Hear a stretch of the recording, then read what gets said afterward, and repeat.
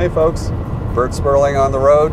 We're on I-70 traveling through Kansas, and it's been a great drive, and we're a little bit south of Manhattan, Kansas, which reminds me of an interesting story.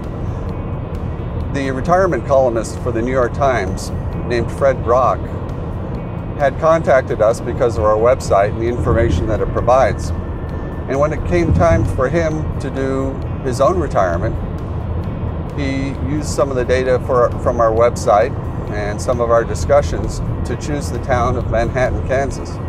Yeah, that's right. He moved from Manhattan, New York to Manhattan, Kansas.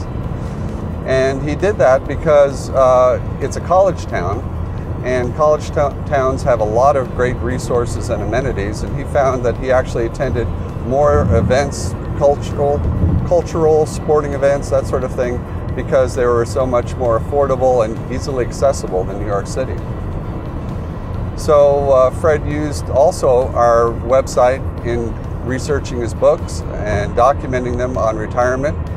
And in fact, you might want to do that too. When it comes time for you to find your own best place to live, check out our site at bestplaces.net. So this is Bert Sperling, traveling through Kansas, and I hope to see you on the road sometime soon.